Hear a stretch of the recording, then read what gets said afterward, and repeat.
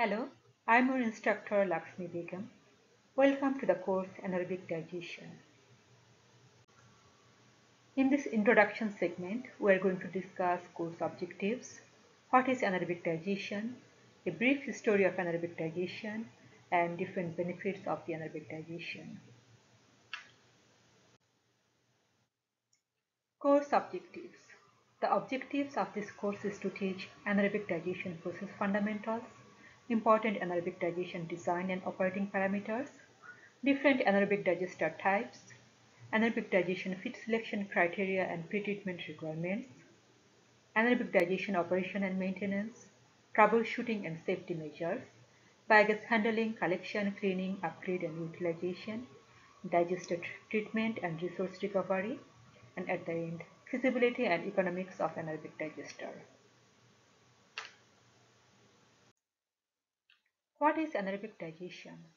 Anaerobic digestion is an engineered process where an optimum environment is created for a group of microorganisms to break down organic materials anaerobically, that is, in the absence of oxygen. In general, anaerobic digestion is designed in an enclosed vessel known as anaerobic digester. The main product of anaerobic digestion is biogas. Biogas is typically consisting of 60% of methane and 40% of CO2. It also contains trace amount of other gases like nitrogen, oxygen, and hydrogen. The leftover of the anaerobic digestion process is known as digestate, a combination of residual solids and water, and further resources can be recovered from digestate as compost or fertilizer.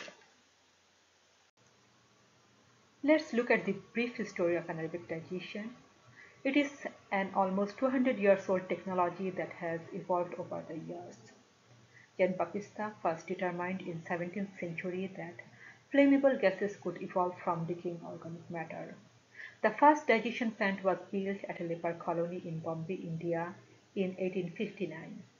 It reached England in 1895 and biogas was used to fuel street lamps. In the United States, the first digester that used municipal solid waste as a feedstock operated from 1939 to 1974. By the mid-1950s, France had over 1,000 anaerobic installations. In West Germany, this technology reached its peak in 1944 to 1945. In the USA, Canada, and Western Europe, anaerobic digestion has been used mainly for processing animal manure till the mid-1970s. By the end of 2005, there were about 2,492 medium and large-scale biogas digesters in farms, while about 137,000 biogas digesters in various wastewater treatment plants in China. Currently, there are less than 200 anaerobic digestion facilities working in the United States, and today Germany considers the leader of modern large-scale anaerobic digestion with over 3,700 installations. What are the benefits of anaerobic digestion? Anaerobic digestion technology can provide a complete solution to organic waste management.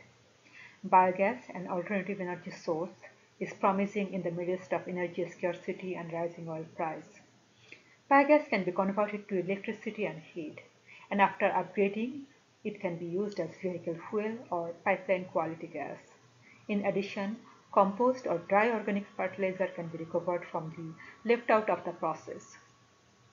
Also, anaerobic digestion converts waste to bioenergy, renewable fuels, and valuable resources, thus divert waste from landfill and reduce greenhouse gas emission. There are much more economic, environmental, and aesthetic benefits of anaerobic digestion, such as anaerobic digestion plant creates additional income, job, and boosts economy. Anaerobic digestion performs significant volume reduction to organic waste, thus reduce waste transportation costs to landfill and other associated costs.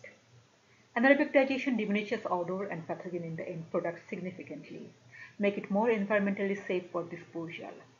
Anaerobic digestion can create an alternative green energy source for individual or local communities, thus reduce the dependency on centralized supplies. At the end, it is an environmental friendly, sustainable organic waste management process. This is a summary of anaerobic digestion solution.